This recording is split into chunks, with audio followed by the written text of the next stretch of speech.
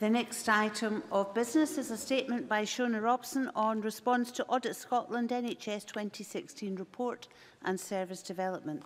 The Cabinet Secretary will take questions at the end of her statement, and therefore there should be no interventions or interruptions. I call on Shona Robson. A tight 10 minutes, please, Cabinet Secretary. Thank you, Presiding Officer. I'll today outline the Scottish Government's response to last week's Audit Scotland report and the process of considering those proposed service changes and developments debated on the 28th of September. Audit Scotland has provided a balanced overview of the NHS and makes several recommendations which we accept in full. Our NHS cannot stand still and must continually evolve to deliver the best medicine and the best care, but also to ensure public money is spent as effectively as possible. Our clear vision to achieve this change has been acknowledged by the Auditor-General, who said last week that the Scottish Government has, quote, got a real vision to reshape services. Our strategy is founded on our twin approaches of investment and driving reform, and we have made significant investments in our NHS. Since 2010-11, the annual health resource budget has increased by 8.2% in real terms.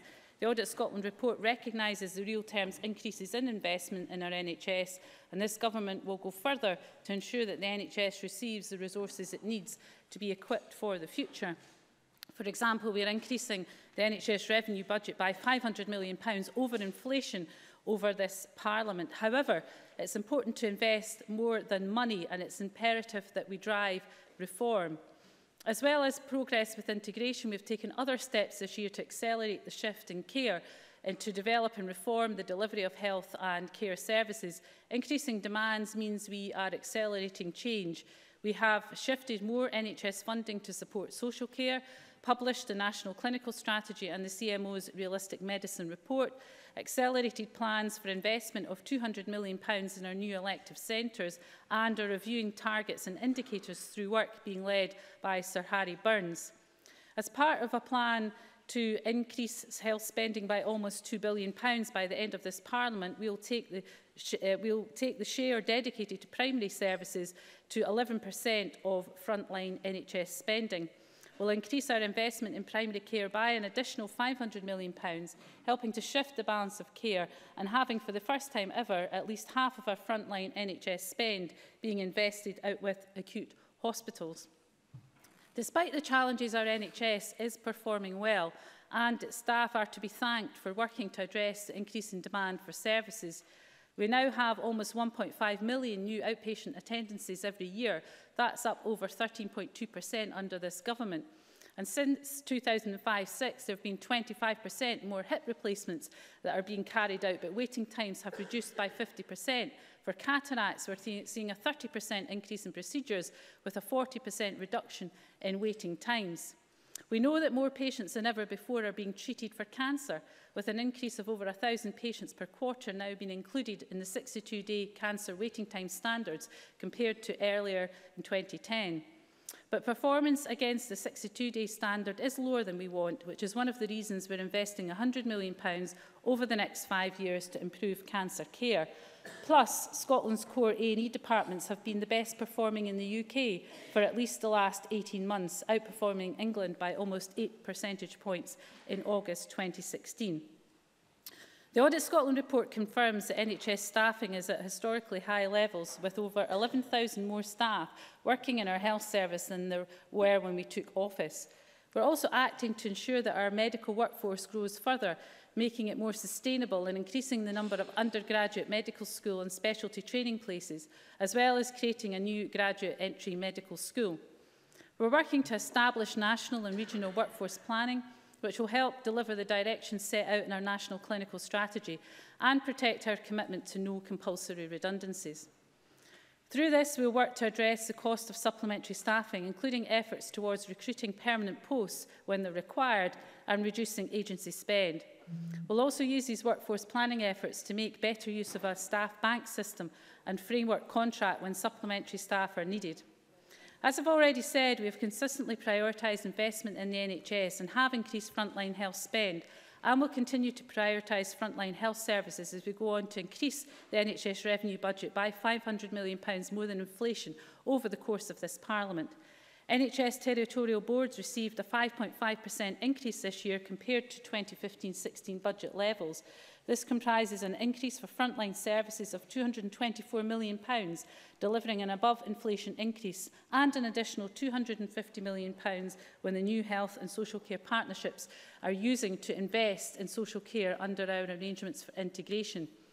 We'll consider the Audit Scotland proposal for 3-year budget management within our work to examine how to provide NHS boards with more financial flexibility and within the context of the accounting and financial management framework set out by the Treasury. Despite this record level of resource, we recognise the challenge of meeting increased demand. As the Auditor-General has made clear in her report, more needs to be done than simply giving the NHS extra money, which is why our plans for change are so important. I can confirm by the end of this year we will set out in a single framework a transformational change delivery plan, which will bring together the different strands of reform that I've already set out, and I will keep Parliament informed of the progress being made. Moving to service developments, Audit Scotland has been clear that some reorganisation of services will be required, but that does not mean that every proposal made by every board will be approved. We are committed to robust, evidence-based policy making that delivers better outcomes. However, to stand against any change anywhere in acute services is simply not credible. Where change is advocated, we must ensure that local boards work with all stakeholders to explore any issues and benefits, and I want to reiterate that any major change proposals must be subject to formal public consultation and ministerial approval. Within this, I will take the opportunity to update Parliament on the specific service changes debated last month. On cleft surgery, the recommendation endorsed by the Royal College of Surgeons to consolidate on a single site in Glasgow is distinct in the sense that it relates to a specialist national service as opposed to a local service. As such, I am now considering the proposal in line with the precedent of ministers making the final decision on national specialist services. I've met with the clinical teams in both Glasgow and Edinburgh, and in the light of these discussions and giving full consideration of the evidence, I expect to make a decision before the end of the year. NHS Lanarkshire's longer-term plans as part of their local clinical strategy have been designated as major change by the board. Boards can choose to designate proposals as major and follow the appropriate process without the need to ask ministers. These plans were subject to formal public consultation between the 2nd of August and yesterday. The board intends to consider the outcomes of this at their meeting on the 30th of November, informed by the report of the Scottish Health Council on the consultation. Any board decision made on associated specific major change service proposals will then be subject to my approval. What is beyond question is that all 3 acute hospitals will retain their A&E departments for the benefit of local people. The NHS Greater Glasgow and Clyde Board agreed at its meeting on the 18th of October that their proposals on paediatric services at the Royal Alexandra Hospital should be designated major. The board will now undertake 3 months of formal public consultation due to begin next Monday. The board is scheduled to consider the outcomes of this by spring of next year, as informed by a report on the consultation by the Scottish Health Council. Any board decision made on these service change proposals will then be subject to my approval or otherwise. Presiding Officer, in terms of the remaining proposals from NHS Greater Glasgow and Clyde, those affecting deliveries at the community maternity units at the Inverclyde Royal Hospital and the Vale of Leven Hospital, those affecting inpatient care at the Centre for Integrative Care, and those affecting Lightburn Hospital are all subject to ongoing public engagement. This cannot be prejudged, as it is possible some or all of the proposals may change as a result, and some may not proceed at all. The Scottish Health Council continues to monitor the engagement activity and will offer a view on the designation of the proposals at the end of the activity, likely to be in early December. Ministers will then carefully consider the views on designation from both the Health Board and the Health Council and come to a decision. The board will then consider the next steps as informed by the designation decisions at its meeting on the 20th of December. Presiding Officer, while I will not prejudge these proposals, I would want to reiterate that they must be consistent with national policy, such as a review of maternity services due for publication soon. I would also want to put on record once again this Government's commitment to the vision for the Vale of Leven, and to say that any final proposals for Lightburn must address the concerns that led to our previous decision in 2011. I will keep Parliament informed as further progress is made with these proposals. In conclusion, Presiding Officer, I believe there is a clear case that to further shift from acute to primary and community services. I'm confident that there is a broad consensus on this and that the Audit Scotland report supports this view. Certainly, so far no one and no party in this chamber has brought forward an alternative way forward. I believe this consensus can be underpinned by the mutual recognition that our NHS continues to require increased investment and that it must reform to ensure that it remains true to its founding principles, publicly owned and free at the point of need. I'm happy to take questions on my statement. We'll now move to questions. Time is very, very tight, so the shorter the questions and answers, the more members will be able to take part. Please press your request to speak buttons, and I call on Donald Cameron to be followed by Anna Sarwar. Thank you, Deputy Presiding Officer, and I'd like to thank the Cabinet Secretary for early sight of her statement. We clearly have a debate on the report later, so I'll keep my observations short. There's much in the statement that wasn't new, but I think it's important to state that since the SNP first entered office almost 10 years ago, Audit Scotland have argued that a shift from traditional means of delivering services to community-based services is required to change the way that services are delivered. And almost every single Audit Scotland report since has noticed that progress has been slow or non-existent, and that funding hasn't been transferred from acute services to community-based services at the rate that it should be. So while we welcome the announcement to shift the balance of care towards primary care, the fact remains that it has taken far too long for this government to take action, and it shouldn't require, in this session at least, 2 opposition debates and a damning public report to spur the Scottish Government into taking steps. Can I ask 2 questions of the Cabinet Secretary? On workforce planning, NHS staffing is clearly an issue that on this side of the chamber we have concentrated on. Will the Scottish Government commit to publishing a national workforce plan immediately and commit to presenting an update to the Scottish Parliament every 6 months? And secondly, can I ask the Cabinet Secretary, in light of her announcement that a share of primary services spending would rise, or will rise, to 11% of frontline NHS spending, how much of that will go specifically to general practice? Shona Robson.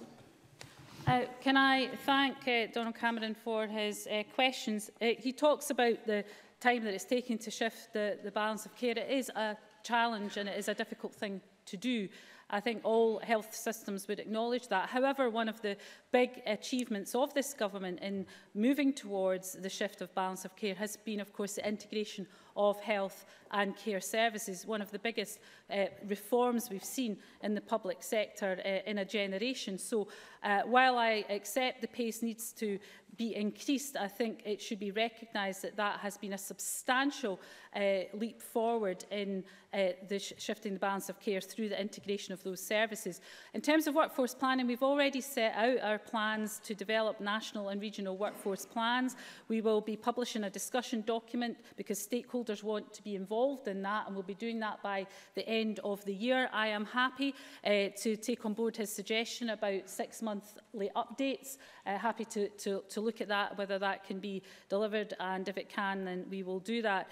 In terms of the primary care services, I'm sure he will, as well as I do, welcome the announcement that the First Minister made to increase the share of spend on primary care services. That will mean change, though, because it will mean having to up and increase the shift in the balance of care from acute services in order to deliver that shift in balance to primary care services. He will recognise, as well as I do, that it is not just about investing in general practice, although we will do that, and he knows that we're working on a new contract with the BMA. It is also about that wider primary care team, and the workforce plans that we will set out will address not just general practice, but that wider primary care team and taking that plan forward. Anna Sarwar, to be followed by Fulton McGregor. I thank the Cabinet Secretary for prior sight of the statement, but the truth is the Cabinet Secretary has been dragged kicking and screaming to this chamber, because a week after the worst state of the NHS report since devolution, the Cabinet Secretary is before us, armed only with warm words. No recognition of the crisis in the NHS, no acceptance of our government's role in the failures, no plan to reverse the damaging cuts to frontline services, and a government letting down the staff and patients in our NHS.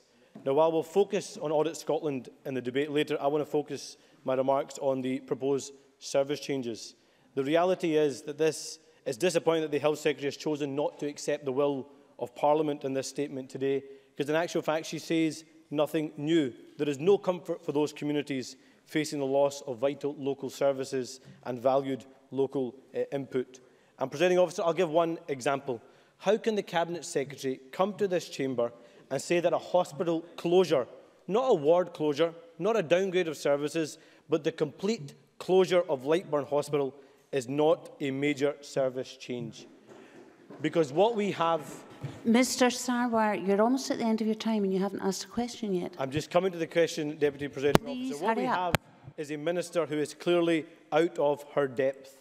On GMS, on the day of the Audit Scotland report... Mr Sarwar, could you ask a question, please? It is my question, Deputy Presiding Officer. The Health Secretary said that Labour was putting blocks in the way of any service changes in Parliament. So can the Cabinet Secretary now clarify which service changes she was referring to, and if every promise that her party made before the election about local NHS services will be kept? Shona Robson. I think Anna Sarwar's contribution to this debate shows that he has nothing to say other than just personal abuse. I think that's a thin fig leaf for having nothing to say about the NHS. In terms of the Audit Scotland report, unlike Anna Sarwar's contribution, it was a balanced report. It recognised some of the achievements that have been made by the staff, the hard-working staff in our NHS, unlike Anna Sarwar's contribution. We do have the right strategies in place. Audit Scotland says that we do. The opposition, Anna Sarwar, has no plans, no alternative vision for the NHS. We have the vision, we have the strategies. Audit Scotland says they are the right ones. In terms of the will of Parliament, I have come here today and I have laid out the decisions I will make on those service change proposals that are coming to me.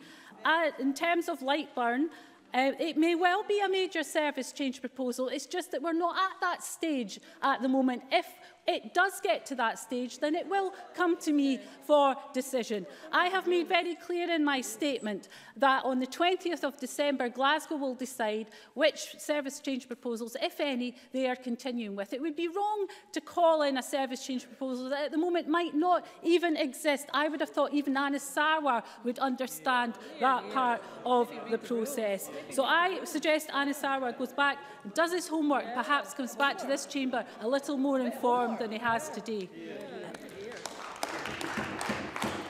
Can I say to the chamber that when frontbenchers overrun their time, all it does is penalise their colleagues. So can I have Fulton McGregor followed by Miles Briggs, please? Thank you, Presiding Officer. The Scottish Government announced a review chaired by former Chief Medical Officer Sir Harry Burns into health and social care targets and indicators, which has been advocated by the BMA, RCN and medical colleagues. Can the Cabinet Secretary confirm that certain performance targets, such as 95% of patients being seen in A&E within 4 hours and cancer treatment targets, will be retained within this wider work? Shona Robson.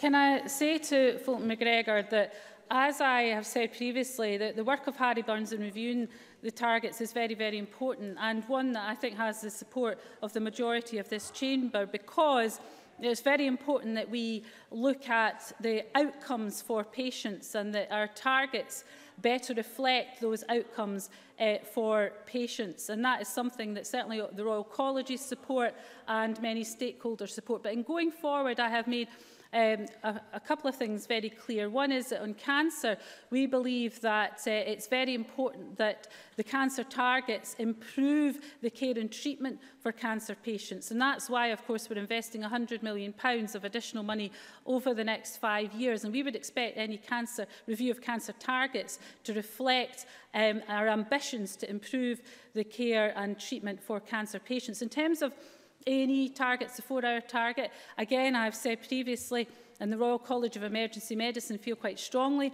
about this, that the 4-hour target is a barometer of how the whole hospital is performing. So I would take some persuading away from the 4-hour target, but it might be that it can be made more sophisticated in nature, and that's something that I'm sure Harry Burns will look at. Miles Briggs, followed by Claire Hawkey. Thank you, Deputy Presiding Officer. Can I thank the Cabinet Secretary for advanced copy of her statement. The Audit Scotland report has NHS Lothian's financial position as a case study on page 15. Given that NHS Lothian, Tayside and NHS 24 all continue to face major financial difficulties, what assurance has the Cabinet Secretary been given that this is not impacting on patient care? And with regards to cleft surgery, the Royal College of Surgeons do indeed support the principle of centralisation, but they've said it's not in their role to advise on a location, something which the Cabinet Secretary's statement is clearly misleading on. Can I ask her to correct this? Shona Robson. To Miles Briggs that the uplift to NHS Lothian for 2015-16 was 6.4%, and that NHS Lothian, of course, have been an NRAC beneficiary in terms of the resources going forward. However, I do recognise some of the challenges within NHS Lothian. My officials have been working very closely with NHS Lothian to address some of their outpatient waits, for example, and I'll have more to say about initiatives around improving outpatient performance in a few weeks' time. In terms of the cleft surgery, I have laid out very clearly that that decision has now come to me. The college's view has been made very, very clear indeed. I had a very productive meeting with the Glasgow surgeons and indeed the Edinburgh surgeon and her team. What I want to do now is to look at all of that and come to the right conclusions about what is in the best interest of patients across the whole of Scotland. And I hope that Miles Briggs will appreciate that that is the founding principle of my decision going forward. Claire Hawkey, followed by Jenny Mara. Thank you, Presiding Officer. Staff banks can provide boards with access to a pool of appropriate trained non-agency staff who can provide short-term supplementary cover when required. And I'm sure the Cabinet Secretary will join me in commending those who give of their time in this way to fill in, often at short notice. Can the Cabinet Secretary outline what percentage of total nursing and midwifery staff in the NHS in Scotland is represented by agency staff, and what the Scottish Government is doing to reduce the reliance on agency staff? Jenny Mara, followed by Bob Doris. Oh, sorry. Sorry, I'm so determined to get through these and let other people in. Sorry, Shona Robson. Thank you, Deputy Presiding Officer. Can I answer Claire Hoy's question, firstly by commending the work of all staff across our NHS, but she makes an important point. Agency nursing does represent about 0.4% of the total nursing and midwifery staffing in the NHS in Scotland, so it is proportionately very small. However, it is still too high, and that is why we have a programme of work underway nationally, working with boards to look at how we have a more effective management of all temporary staffing. We're working with boards to reduce reliance on and the costs of temporary agency and bank staffing. The team are ensuring that when temporary staff are required, the agency is the very, very last resort. And as part of this, we've implemented monthly agency spend reporting to make sure boards are informed of their spend and know where to focus their attention in addressing this. May we now have Jenny Mara, followed by Bob Doris. Spending on agency staff is certainly too high, Cabinet Secretary in NHS Tayside. You'll know from the Audit Scotland report just published. Spending on agency staff in Tayside has increased by 39% just over the last year. Can the Cabinet Secretary please tell me how the framework contract in her statement will assist this critical overspend in NHS Tayside? Shona Robson.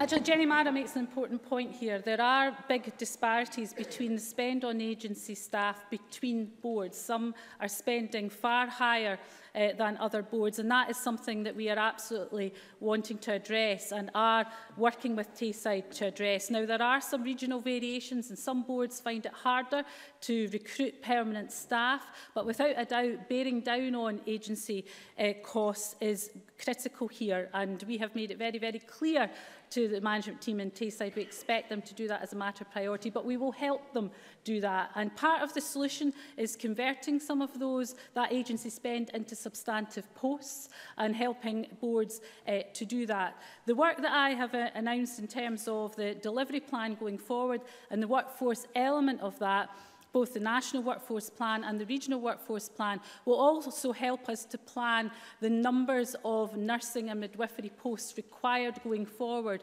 so that we can make sure that we have the right training places and that we have the right numbers in the right places to support that. Very happy to keep Jenny Mara updated around the work that we're going to take forward with Tayside specifically.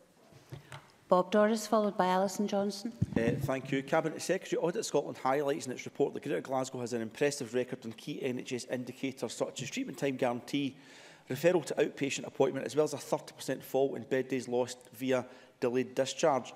However, its A&E performance was not impressive compared to other Scottish boards. How do we use this report to ensure that best practice is shared between boards to ensure that we constantly drive up standards and, of course, performance? Shona Robson.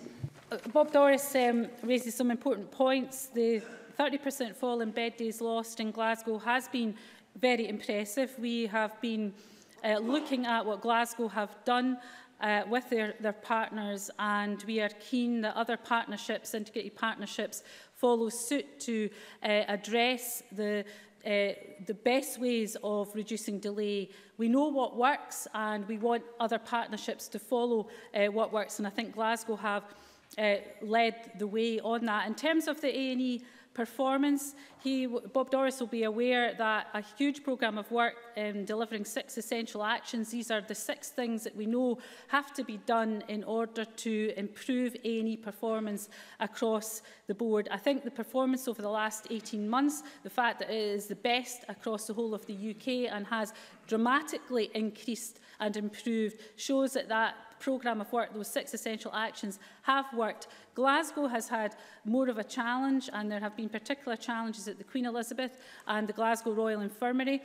My team of officials have been working very, very closely with Glasgow to address those issues, and I'm very confident that that work will bear fruit and that Glasgow's performance will improve. Alison Johnson, followed by Brian Whittle. Thank you, Presiding Officer. Investment in prevention is key to reducing increased demand for NHS services. Can I ask the Cabinet Secretary what action the Scottish Government is taking to develop a truly integrated public health strategy, as called for in Audit Scotland report, as today's statement hasn't addressed the urgent need for a truly integrated new public health strategy with a focus on prevention at all? Thank you. Shona Robson. Well, Alison Johnson makes an important point about prevention. She will be aware of the review of public health and the fact that we will now have a new public health strategy going forward. I'm keen that that public health resource, and we're looking at how best to consolidate that public health resource to be able to deliver a service not just to the NHS but to the rest of the public sector, local government in particular, to help decision makers make the right decisions based on the data and what the evidence tells us about the needs of the local population, and more importantly what programmes within public health and prevention will actually work to keep people out of our hospitals, to actually stop them falling ill in the first place. So I'm very happy again to keep Alison Johnson updated on the progress of that new public health strategy, and indeed bringing the public health resource into the one place and the benefits I think that will deliver. I call Brian Whittle, and if he's very quick, I can call Colin Smith. Thank you, Deputy Presiding Officer. I was disappointed in the Cabinet Secretary's statement that there was not one mention of tackling the alarming rise of serious preventable disease epidemic. Can I ask the Cabinet Secretary, when is this government going to give proper thought and attention to a sustainable plan to address the prevention of ill health and growing health inequality?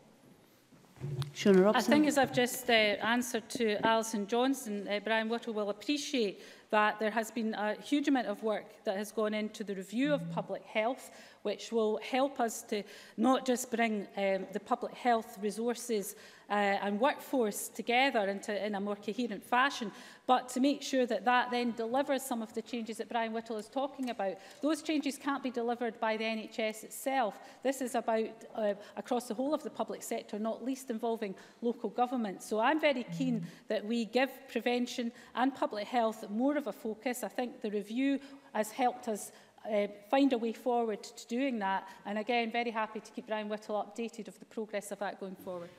The last question is Colin Smith. Thank you, Deputy Presiding Officer. The Audit Scotland report describes the cuts facing health boards as unprecedented. £293 million for 2015-16, rising to £492 million for 2016-17. Does the Cabinet Secretary still believe these cuts are merely efficiency savings? And is she prepared to say to the Chamber today that not a single penny of those cuts, not a single measure taken to meet those cuts will impact adversely on patient care?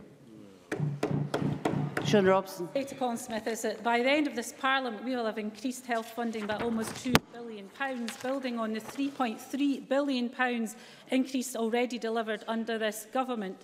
By the end of this Parliament, health funding will be at least £500 million more than inflation-only increases. That was the highest offer of any party in this chamber, including your party. Yep. Your party had the lowest offer of health funding out of all the parties. Please, could you close now, Cabinet Secretary? So I will take no lessons from the Labour Party about health funding. What's important, though, is not just the amount of money going into the NHS, but what that money is spent on, which is why we need to shift the balance of care with additional £500 million into primary care by the end of this Parliament. Please I close hope those now, plans Cabinet will Secretary. get the support across this chamber.